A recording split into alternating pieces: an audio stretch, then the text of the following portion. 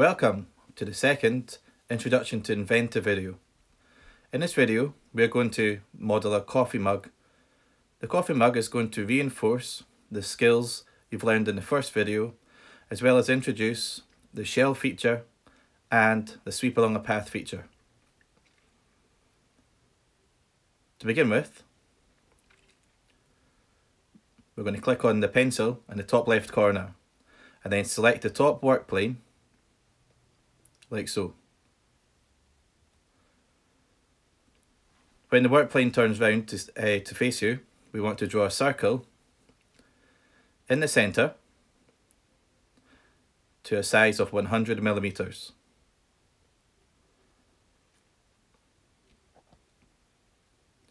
We can then use the zoom all feature to see the circle. Yeah, that looks pretty good. And then once we're done, we can click on the green tick to finish the sketch. Again, if I just zoom out slightly and drag it down a little bit.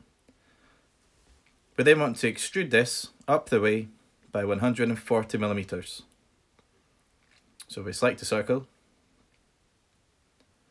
and in the pop-up window box we can type in 140 and then OK. Now we now want to make this hollow. If we ask the pupils how to do this, many of them will be able to say, select the top surface, draw a circle and extrude it in the way. However, we're going to use a shell feature. With the shell feature, we want to first of all select the face that needs to be removed. In this case, we'll select the top surface. And because we're going to use ceramics, we're going to choose a slightly larger thickness size of 10 millimeters, and then click OK. At this stage, you can see we've got some sharp corners, so they're not the nicest to drink from. So we can use a fillet tool to round the corners. Because the size we used was 10, I'm going to use half that size, 5 millimeters, and round these both edges here to make a perfect semicircle top.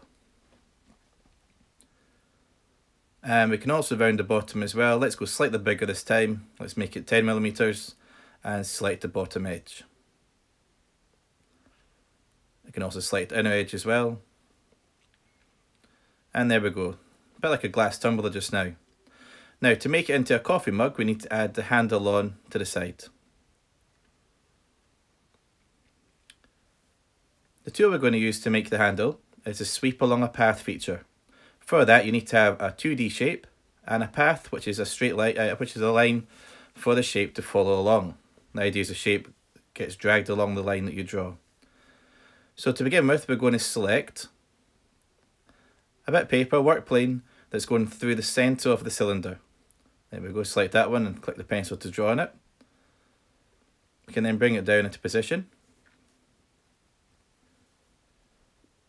The next thing I want to do is select project geometry to give us a helpful line on the edge. So I'm going to select this edge just here. I can then use the arc tool.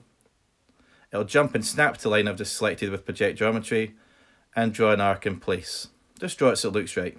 Again, hit the green tick to finish.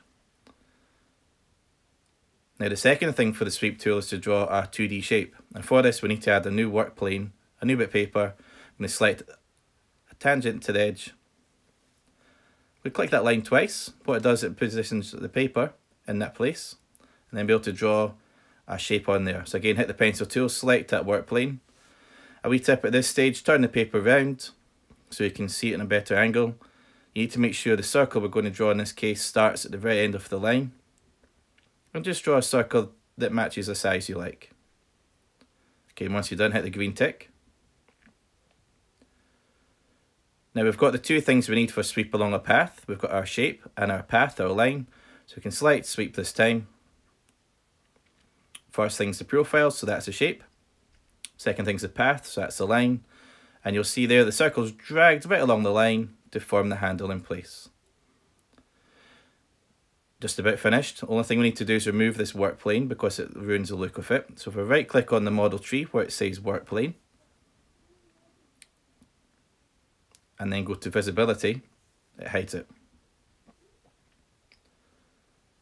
So let's rotate it around just to have a little look at what it looks like. Yeah, that looks pretty good. Okay, last of all, we can now think about adding some colours to it, just like the first model. So we select Tools, appearance, and it brings up the model library. Again, we can add different materials to the top line, just like in the first model, and they can then add it to the model. So what we're going to do is select the surfaces we want to colour, right click on it and go assign to selection, and we can just add a bit black to the inside as well.